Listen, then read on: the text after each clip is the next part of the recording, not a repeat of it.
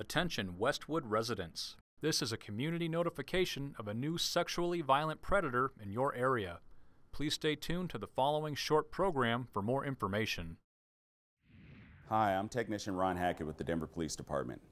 The Sex Offender Registration and Compliance Unit at DPD is responsible for the registration, monitoring, and tracking of all registered sex offenders and sexually violent predators who live in the city and county of Denver. Here's a brief history of sex offender legislation in Colorado. Our state laws trickle down from federal government mandates. In 1994, we had the Jacob Wetterling Act, which mandated that states would establish a sex offender list. Megan's Law of 1996 said that the public would have access to those sex offender registration lists. The Pam Lichner Act of 1996 stated that some offenders might have to have lifetime registrations. And the Adam Walsh Act of 2006 unified sex offender laws across the country. In Colorado, the legislature has determined that sexually violent predators, by definition, pose a higher risk to the community at large, and therefore mandated that upon their release from the Department of Corrections, the community must be notified.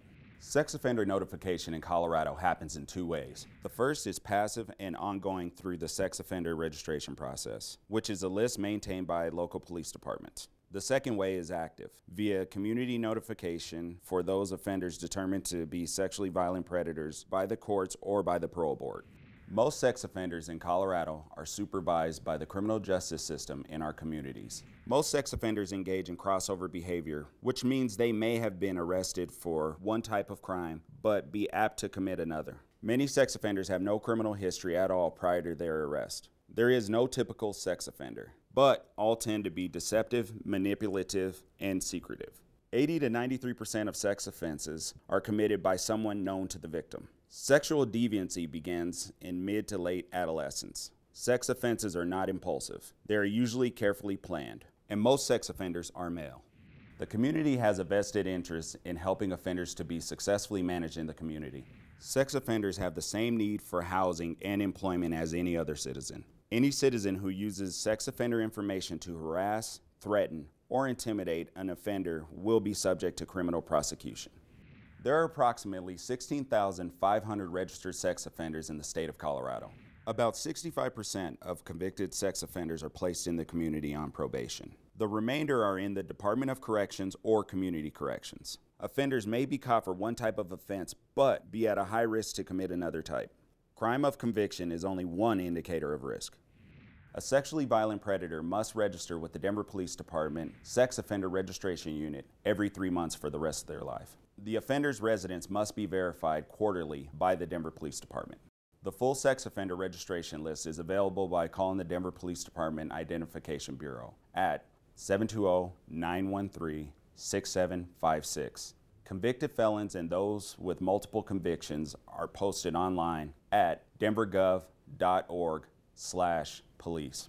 Remember, sexually violent predators do not represent all dangerous sex offenders. The community notification process and sex offender registration are not a complete deterrent to sexual assault. Now, here's a look at the newest sexually violent predator living in Denver. Here's an overview of the registered sex offenders currently living in Denver. There are 2,225 total living within city limits.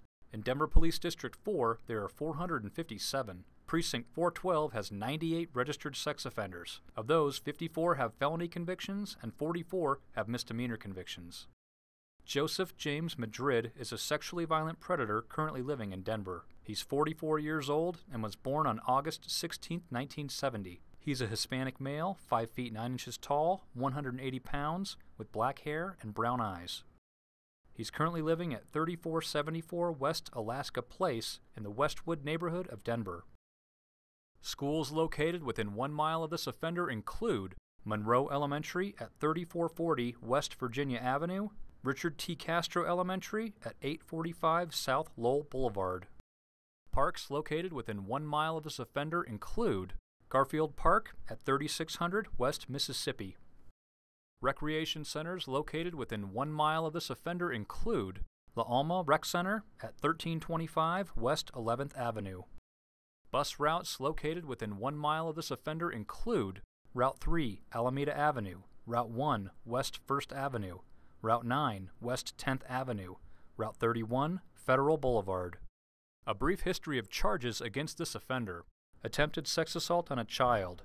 He's not on parole or probation and registered with the Denver Police Department on May 18, 2015 to 3474 West Alaska Place in the Westwood neighborhood of Denver. Past charges against this offender include sex assault on a child, assault, DUI. Joseph James Madrid has been determined a sexually violent predator after meeting the following criteria. Criteria 1. Age 18 or older on the date of the offense, or under 18 and tried as an adult. The offender was 41 at the time of the offense.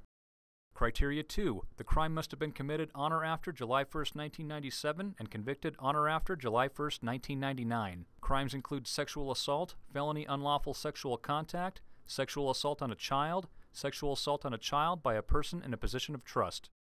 The offender was convicted on October 24, 2011 for attempted sex assault on a child. Criteria 3. The relationship to the victim was one of the following. Victim was a stranger to the offender, or the offender established or promoted a relationship with the victim primarily for the purpose of sexual victimization. The victim was a 5-year-old female. The offender was known to the victim. Criteria 4. Positive results are the passing of a risk assessment instrument administered by probation parole staff and a qualified treatment evaluator. Positive results include an assessment for the presence of a mental abnormality, a level of denial regarding the offense, treatment appropriateness and motivation, presence of sexual deviant interests. The offender was evaluated by the Denver District Courts with positive results, determining him to be a sexually violent predator.